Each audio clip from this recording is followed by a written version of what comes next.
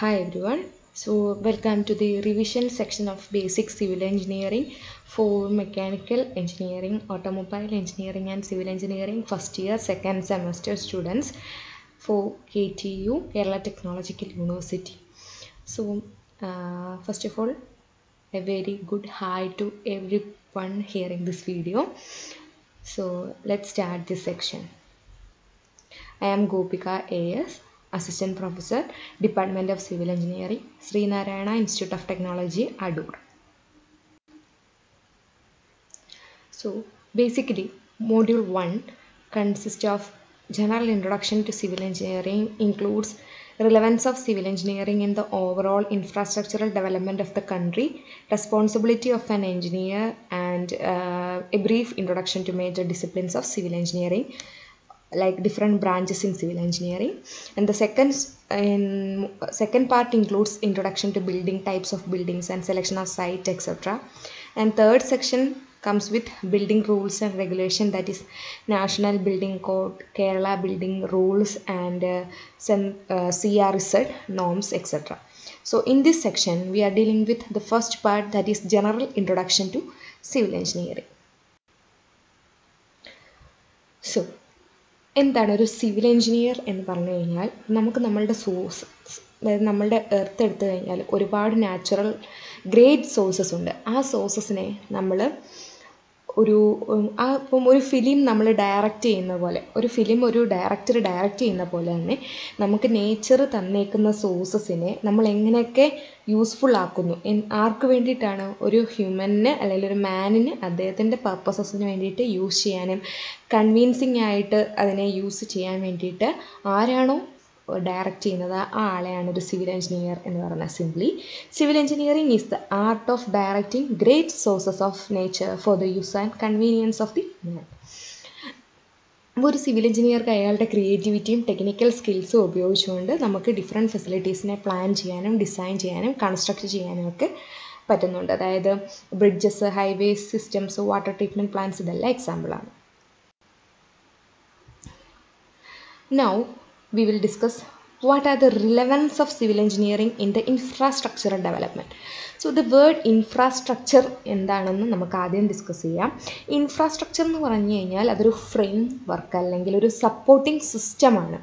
അതിനകത്ത് എന്തൊക്കെയുണ്ട്, ഇപ്പോൾ നമുക്ക് എന്തൊക്കെ ജീവിക്കാൻ എന്തൊക്കെ വേണോ അതെല്ലാം വരുന്ന ആ ഒരു ഫ്രെയിം വർക്കിനെയാണ് ഇൻഫ്രാസ്ട്രക്ചർ എന്ന് പറയുന്നത്. അതായത് ട്രാൻസ്പോർട്ടേഷൻ ഫെസിലിറ്റീസ് വേണം, കമ്മ്യൂണിക്കേഷൻ ഫെസിലിറ്റീസ് വേണം, വി നീഡ് എനർജി, നമുക്ക് ലൈഫ് ലൈൻ ഫെസിലിറ്റീസ് വേണം, ഇറിഗേഷൻ ഫെസിലിറ്റീസ് വേണം എന്ന് പറഞ്ഞാൽ ഇതെല്ലാം നമ്മളുടെ കമ്മ്യൂണിറ്റി അല്ലെങ്കിൽ ഗവൺമെൻറ്റിൻ്റെ അതിൻ്റെ ഫങ്ഷന് വേണ്ടിയിട്ട്, അതിൻ്റെ ഗ്രോത്തിന് വേണ്ടിയിട്ട്, അതിൻ്റെ ഡെവലപ്മെൻറ്റിന് വേണ്ടിയിട്ട് ഉള്ള എല്ലാ സപ്പോർട്ടിംഗ് സിസ്റ്റം കൂടെ ഉൾക്കൊള്ളുന്ന ഒരു ഫ്രെയിം വർക്കിനെയാണ് നമ്മൾ ഇൻഫ്രാസ്ട്രക്ചർ എന്ന് പറയുന്നത്.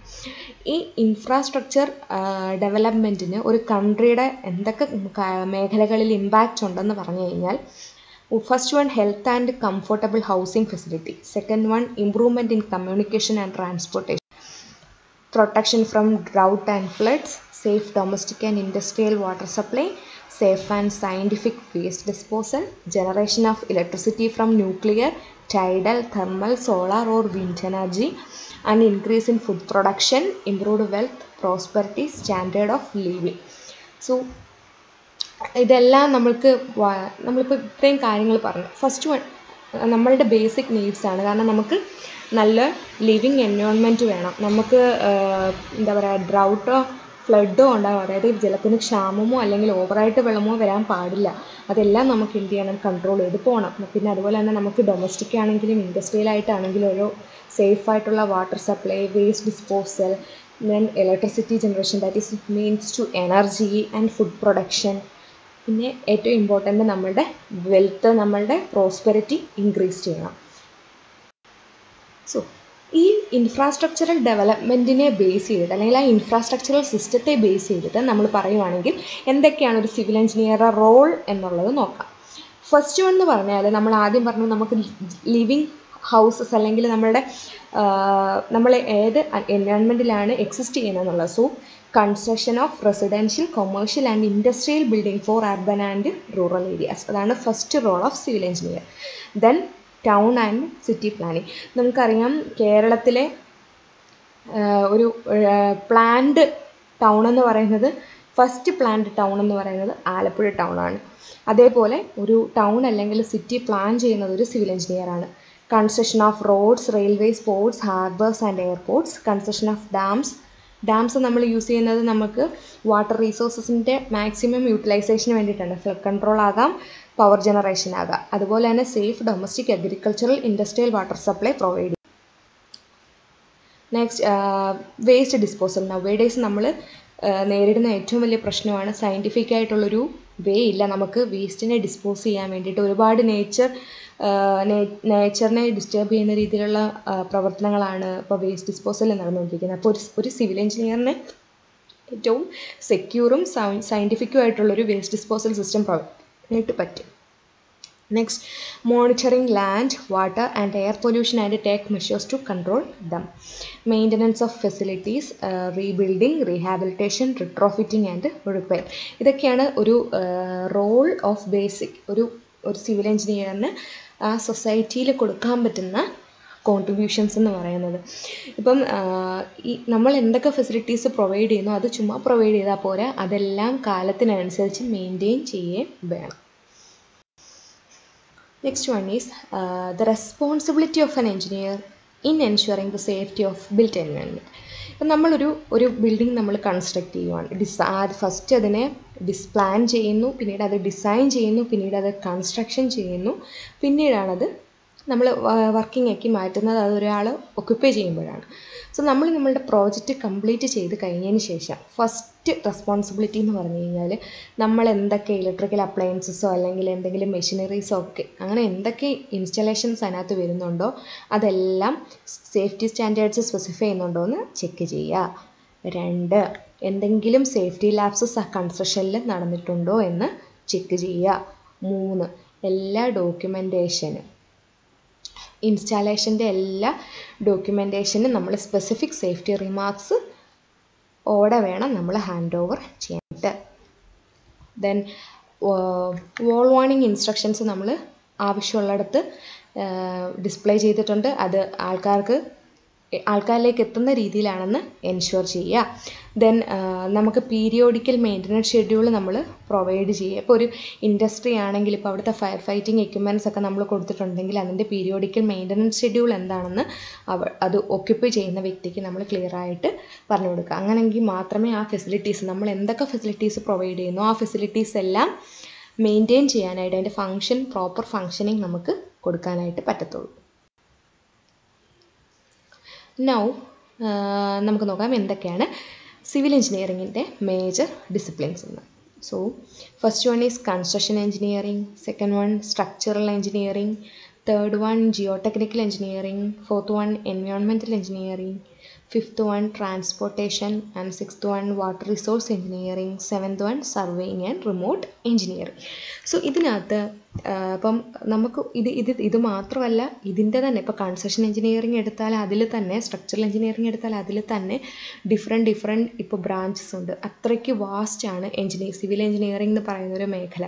സോ ഇപ്പം എക്സാമ്പിൾ പറയുകയാണെങ്കിൽ ട്രാൻസ്പോർട്ടേഷൻ എഞ്ചിനീയറിംഗ് പറയുവാണെങ്കിൽ അതിനകത്ത് ഒരെണ്ണമാണ് ട്രാഫിക് എഞ്ചിനീയറിംഗ്. അതുപോലെ തന്നെ വാട്ടർ റിസോഴ്സ് എഞ്ചിനീയറിംഗ് പറഞ്ഞ വാട്ടർ സപ്ലൈ സിസ്റ്റം, അല്ലെങ്കിലും എന്താ പറയുക സർവേയിങ് ആൻഡ് റിമോട്ട് സെൻസിങ്ങിലാണെങ്കിൽ GIS, ഇങ്ങനെ ഡിഫറെൻറ്റ് ബ്രാഞ്ചസ് ഉണ്ട്. സോ മെയിൻലി നമ്മൾ ഇത്രയും ബ്രാഞ്ചസ് എന്താണെന്നാണ് ബ്രീഫായിട്ട് ഡിസ്കസ് ചെയ്യുന്നത്. First one is construction engineering. So ഇതിൻ്റെ പേര് ഇൻഡിക്കേറ്റ് ചെയ്യുന്ന പോലെ ഈ കൺസ്ട്രക്ഷന് വേണ്ടിയിട്ട് അതിൻ്റെ ഡിസൈൻസും പ്ലാൻസും, അതായത് ഗ്രൗണ്ടിൽ നമ്മൾ പ്രിപ്പയർ ചെയ്ത് വെച്ചേക്കുന്ന പ്ലാൻസിനെയും ഡിസൈനെയൊക്കെ എക്സിക്യൂട്ട് ചെയ്യുക എന്നുള്ളതാണ് കൺസ്ട്രക്ഷൻ എഞ്ചിനീയറിംഗ് കൊണ്ട് ഉദ്ദേശിക്കുന്നത്. അപ്പം ഒരു ഡിസൈനെ റിയാലിറ്റിയിലേക്ക്, അതായത് നമുക്ക് പറഞ്ഞിരിക്കുന്ന ടൈമിൽ അവൈലബിൾ റിസോഴ്സ് ഉപയോഗിച്ചിട്ട് നമ്മളുടെ ഡിസൈനെ അതിനെ ഒരു റിയാലിറ്റി ആയിട്ട് മാറ്റുന്നതൊരു കൺസ്ട്രക്ഷൻ എഞ്ചിനീയറാണ്.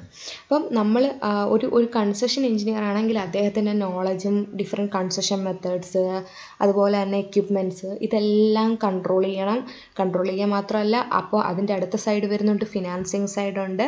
അപ്പോൾ ആ ഫിനാൻസിങ് സൈഡ് അതും പ്ലാൻ ചെയ്യണം, മാനേജ് ചെയ്യണം. അങ്ങനെ പ്രോപ്പർലി ഒരു ഡിസൈനെ ഒരു സക്സസ്ഫുൾ ഫെസിലിറ്റി ആക്കി മാറ്റുന്നതൊരു എഞ്ചിനീയറാണ്. Next one structural engineering. So structural engineering എന്ന് പറഞ്ഞാൽ it deals with design of structures that support their own weight and the lords they carry and resist extreme forces from wind, earthquake, bombing, temperature and others. അപ്പോൾ structurally ഇപ്പോൾ നമ്മളൊരു building design ചെയ്ത് അല്ലെങ്കിൽ plan ചെയ്ത് വെച്ച് കഴിഞ്ഞാൽ അതിനെ structurally stable ആക്കുക എന്നുള്ളതാണ് ഒരു സ്ട്രക്ചറൽ എഞ്ചിനീയറിൻ്റെ ആവശ്യകത വരുന്നത്. അതായത് ഇപ്പം അതിൻ്റെ വെയിറ്റ് കാണും, അതിനകത്ത് ഇപ്പോൾ ഒരു ബീം എടുക്കുകയാണെങ്കിൽ ബീമിൻ്റെ വെയിറ്റ്, അതിനകത്ത് വരുന്ന ക്യാരി ചെയ്യുന്ന ലോഡ്, അപ്പോൾ ഇതിനെ എല്ലാം കൺസിഡർ ചെയ്തുകൊണ്ട് നമ്മൾ അതിനെ ഏറ്റവും സ്റ്റേബിളായിട്ടുള്ള രീതിയിൽ ഡിസൈൻ ചെയ്യുക. അപ്പം സ്ട്രക്ചറൽ എഞ്ചിനീയർ ആണ്. ഇപ്പം നമ്മളൊരു ബിൽഡിംഗ് കൺസ്ട്രക്ട് ചെയ്യുന്ന different materials ഉണ്ടാണ്. That is സ്റ്റീലുണ്ട്, concrete ഉണ്ട്, ടിമ്പർ ഉണ്ട്, പ്ലാസ്റ്റിക് ഉണ്ട്, അല്ലെങ്കിൽ പുതിയ ഏതെങ്കിലും എക്സോട്ടിക് മെറ്റീരിയൽസ് കാണും. സോ ഇതിനെല്ലാം കൂടെ ഇതിൻ്റെ ഒരു അപ്രോപ്രിയേറ്റ് കോമ്പിനേഷൻ ഡെവലപ്പ് ചെയ്യുന്നത് ഒരു സ്ട്രക്ചറൽ എഞ്ചിനീയർ ആയിരിക്കും. പ്ലാൻ ചെയ്യുന്നു, ഡിസൈൻ ചെയ്യുന്നു, പ്രോജക്റ്റ് വിസിറ്റ് ചെയ്യുന്നു, എല്ലാം പ്രോപ്പറായിട്ടാണോ നടക്കുന്നതെന്ന് ചെക്ക് ചെയ്യുന്നു. ഇതെല്ലാം ഒരു സ്ട്രക്ചറൽ എഞ്ചിനീയറിൻ്റെ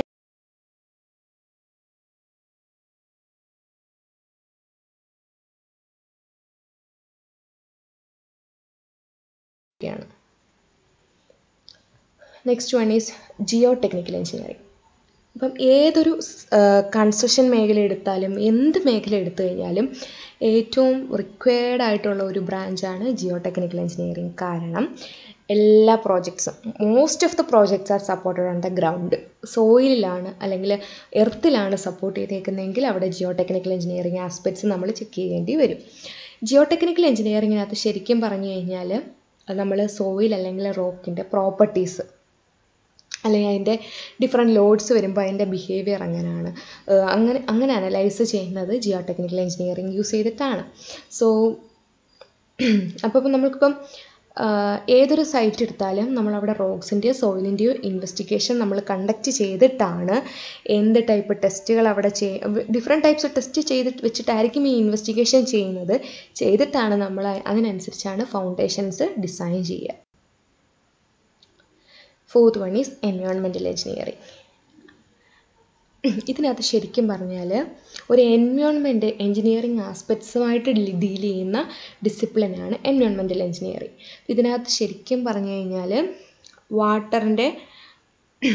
വാട്ടർ അല്ലെങ്കിൽ എയർ അല്ലെങ്കിൽ എർത്ത്, ഇതിൽ മൂന്നിനും പൊല്യൂഷൻ സംഭവിക്കാം. സോ അതിനുണ്ടാകുന്ന കോസസ് എന്തൊക്കെയാണ്, അതിന് നമുക്ക് പ്രൊവൈഡ് ചെയ്യാൻ പറ്റുന്ന റെമഡീസ് എന്തൊക്കെയാണ്, ഇനി നമുക്ക് വേസ്റ്റ് ഫോം ചെയ്യുന്നെങ്കിൽ അതിനെ എങ്ങനെയൊക്കെ ട്രീറ്റ് ചെയ്യാം, എങ്ങനെയൊക്കെ ഡിസ്പോസ് ചെയ്യാം, അതായത് ഇപ്പോൾ സോളിഡ് വേസ്റ്റ് ആണെങ്കിലും ലിക്വിഡ് വേസ്റ്റ് ആണെങ്കിലും. അതുപോലെ തന്നെ വാട്ടർ ട്രീറ്റ്മെൻറ്റ് പ്ലാന്റ്സിനെ കുറിച്ച്, ബയോ എനർജി കൺവേർഷൻ പ്രോജക്ട്സിനെ കുറിച്ച്, ഇലക്ട്രോണിക് വേസ്റ്റിൻ്റെ ഡിസ്പോസലിനെ കുറിച്ച് എല്ലാം ഡീൽ ചെയ്യുന്ന ഒരു ഡിസിപ്ലിനാണ് എൻവയോൺമെൻറ്റൽ എഞ്ചിനീയറിംഗ്. ഇനി ഒരു എൻവയോൺമെൻറ്റൽ എഞ്ചിനീയർ എന്താ ചെയ്യുന്നതെന്ന് പറഞ്ഞാൽ physical, chemical and biological process വഴി ടോക്സിക് ആയിട്ടുള്ള സബ്സ്റ്റൻസിനെ നോൺ ടോക്സിക് ആക്കി മാറ്റുക, അല്ലെങ്കിൽ പൊല്യൂട്ടൻസിനെ വാട്ടറിൽ നിന്ന് റിമൂവ് ചെയ്യുക, അങ്ങനത്തെ എൻവയോൺമെൻറ്റിനെ പ്രൊട്ടക്റ്റ് ചെയ്യുന്ന വർക്കുകളായിരിക്കും ഒരു എൻവയോൺമെൻറ്റൽ എഞ്ചിനീയർ ചെയ്യേണ്ടത്. Next one is transportation engineering. Transportation എന്ന് പറഞ്ഞാൽ ഒരു വ്യക്തി അല്ലെങ്കിൽ ഒരു തിങ് എന്താണെങ്കിലും ഒരു സ്ഥലത്ത് നിന്ന് മറ്റൊരു സ്ഥലത്തേക്ക് അതിനെ മൂവ് ചെയ്യുന്നതിനെയാണ് ട്രാൻസ്പോർട്ടേഷൻ എന്ന് പറയുന്നത്. Movement of goods, materials. അപ്പോൾ ഇതിന് നമ്മൾ സാധാരണ യൂസ് ചെയ്യുന്നത്, അതായത് റോഡ്സ് ഉണ്ട്, എയർപോർട്ട്സ് ഉണ്ട്, ഹൈവേസ് ഉണ്ട്, റെയിൽ റോഡ്സ് ഉണ്ട്, മാസ് ട്രാൻസ്മിറ്റ് സിസ്റ്റംസും പോർട്ട്സൊക്കെ ഉണ്ട്. സോ ഇതിൻ്റെ എല്ലാം ഡിസൈനും കൺസ്ട്രക്ഷനും മെയിൻ്റനൻസും എല്ലാം കൂടെ ചേർന്നാണ് ട്രാൻസ്പോർട്ടേഷൻ എഞ്ചിനീയറിംഗ് എന്ന് പറയുന്നത്. ഇതിൻ്റെ ഒരു സബ് ഡിവിഷനാണ് ട്രാഫിക് എഞ്ചിനീയറിംഗ് എന്ന് പറയുന്നത്. അതായത് ഇപ്പോൾ നമുക്ക് ഇപ്പോൾ റോഡ് എടുത്താലും നമുക്കിപ്പം നിങ്ങൾ ശ്രദ്ധിച്ചിട്ടുണ്ടോയെന്ന് അറിയത്തില്ല, നമുക്ക് റോഡിൽ എപ്പോഴും ഒരുപാട് ലൈൻസ് പ്രൊവൈഡ് ചെയ്തേക്കും. അതായത് പാർക്കിംഗ് ലൈൻസ് കാണും, അല്ലെങ്കിൽ ഓവർടേക്കിംഗ് ഡിസ്റ്റൻസസ് മാർക്ക് ചെയ്തേക്കും. സോ അങ്ങനെ ഓരോന്നിനും ഓരോ പെർട്ടിക്കുലർ ഡിസൈൻ ഉണ്ട്. അതിനെ സ്പെസിഫൈ ചെയ്ത് അല്ലെങ്കിൽ അതിനുവേണ്ടി ഡിസൈൻ ചെയ്യുന്നത് ഒരു ട്രാൻസ്പോർട്ടേഷൻ എഞ്ചിനീയർ ആയിരിക്കും. Next is water resource engineering. So ഇത് ഫിസിക്കൽ കൺട്രോൾ ഓഫ് വാട്ടറുമായിട്ട് റിലേറ്റഡ് ആയിട്ടുള്ളതാണ് വാട്ടർ റിസോഴ്സ് എഞ്ചിനീയറിംഗ്. അതായത് ഇപ്പം നമുക്ക് ഡിഫറെൻറ്റ് വാട്ടർ റീറ്റെയിൻഡ് സ്ട്രക്ചേഴ്സ്, അതായത് ഡാംസ്, കനാൽസ്, വിയേഴ്സ്, പിന്നെ നാവിഗേഷന് വേണ്ടി ഉപയോഗിക്കുന്ന water vase, flood control structures, ഇതിൻ്റെയൊക്കെ ഡിസൈന്, അനാലിസിസും ഒക്കെ ആയിട്ട് ഡീൽ ചെയ്യുന്നതാണ് വാട്ടർ റിസോഴ്സ് എഞ്ചിനീയറിംഗ്. അതുപോലെ തന്നെ ഇപ്പം റിവർ ട്രെയിനിങ് വർക്ക്സോ അല്ലെങ്കിൽ ബീച്ച് പ്രൊട്ടക്ഷൻ വർക്ക്സ്, അതുപോലെ ഇൻലാൻഡ് പോർട്ട് ഫെസിലിറ്റീസ്, ഇതെല്ലാം ഈ വാട്ടർ റിസോഴ്സ് എഞ്ചിനീയറിങ്ങിനകത്ത് വരുന്നതാണ്. ഇനി വേറൊരു എക്സാമ്പിൾ എന്ന് പറഞ്ഞു കഴിഞ്ഞാൽ ഇപ്പം നമുക്ക് റെയിൻഫോൾ ഡേറ്റാസ് കളക്ട് ചെയ്യുക, അല്ലെങ്കിൽ ഫ്ലഡ്സിനെ കുറിച്ച് പഠിക്കുക, അതുപോലെ തന്നെ റിവേഴ്സിലൊക്കെ ഉണ്ടാകുന്ന സെഡിമെൻറ്റ് ട്രാൻസ്പോർട്ടിനെ കുറിച്ച്, ഗ്രൗണ്ട് വാട്ടർ റിസോഴ്സിൻ്റെ പ്രൊട്ടക്ഷനെ കുറിച്ച്, ഇതെല്ലാം സ്റ്റഡി ചെയ്യുന്നതും ഡീൽ ചെയ്യുന്നതും വാട്ടർ റിസോഴ്സ് എഞ്ചിനീയറിങ്ങിൽ ആണ്. Last one is surveying and remote sensing. ഈ സർവേയിങ് എന്ന് പറയുന്നത് നമ്മൾ യൂസ് ചെയ്യുന്നതെന്ന് പറഞ്ഞാൽ ഇപ്പോൾ നമുക്ക് എർത്തിൻ്റെ സർഫസിലുള്ള ഏതൊരു പോയിൻറ്റിൻ്റെയും പൊസിഷൻ ഡിറ്റർമിൻ ചെയ്യാൻ വേണ്ടിയിട്ടാണ് നമ്മൾ സർവേയിങ് യൂസ് ചെയ്യുന്നത്. സോ അത് നമുക്ക് ഡയറക്റ്റ് മെഷർമെൻറ്റ്സിലൂടെ കിട്ടും, അല്ലെങ്കിൽ ഇൻഡയറക്റ്റ് മെഷർമെൻറ്റ്സ് ആയിരിക്കും. ചിലപ്പം ഡിസ്റ്റൻസസ് ആയിരിക്കും മെഷർ ചെയ്യുന്നത്, ചിലപ്പം എലിവേഷൻസ് എന്ന ഹൈറ്റ് ആയിരിക്കും മെഷർ ചെയ്യുന്നത്, അല്ലെങ്കിൽ ഏത് ഡയറക്ഷൻ ആണെന്നുള്ളതായിരിക്കും മെഷർ ചെയ്യുക. സോ ചെയിൻ സർവേയിങ് ആയിരുന്നു ഏറ്റവും ആദ്യം തൊട്ട് യൂസ് ചെയ്തുകൊണ്ടിരുന്നെങ്കിൽ ഇപ്പോൾ ചെയിൻ സർവേയിങ് തൊട്ട് റിമോട്ട് സെൻസിങ് വരെ വളരെ അഡ്വാൻസ്ഡ് ആണ് സർവേയിങ് എന്ന് പറയുന്നത്. അതിന് ഡിഫറെൻ്റ് ആയിട്ടുള്ള ഇലക്ട്രോണിക് സോഫിസിക്കേറ്റഡ് ഇൻസ്ട്രുമെൻറ്റ്സ് ഉണ്ട്. അതായത് EDM, ടോട്ടൽ സ്റ്റേഷൻ, GPS എന്നൊക്കെ പറയുന്ന പോലെ ഡിഫറെൻറ്റ് പുതിയ ഇൻസ്ട്രുമെൻറ്റ് നമുക്ക് യൂസ് ചെയ്യാം. സോ ഈ സെക്ഷനകത്ത് ഇപ്പം നമ്മൾ ഡീൽ ചെയ്തേക്കുന്നത് നമ്മൾ first മോഡ്യൂളിലെ introduction to civil engineering ആണ്. അതായത് എന്താണ് സിവിൽ എഞ്ചിനീയറിംഗ്, അതിന് എന്താണ് നമുക്കിപ്പം എന്താണ് ഇൻഫ്രാസ്ട്രക്ചറൽ ഗ്രോത്ത്, എന്താണ് ഇൻഫ്രാസ്ട്രക്ചറൽ ഗ്രോത്തിൻ്റെ ഇമ്പാക്റ്റ് എന്തിലൊക്കെ ഉണ്ടാകും, അപ്പോൾ ആ ഇമ്പാക്റ്റിനെ കൺട്രോൾ ചെയ്യുന്ന രീതിയിൽ എങ്ങനെയൊക്കെയാണ് ഒരു സിവിൽ എഞ്ചിനീയറുടെ റോള് വരിക. അപ്പം ഒരു റോളുള്ള സിവിൽ എഞ്ചിനീയർക്ക് അതിനനുസരിച്ച് ഒരു റെസ്പോൺസിബിലിറ്റി കാണും.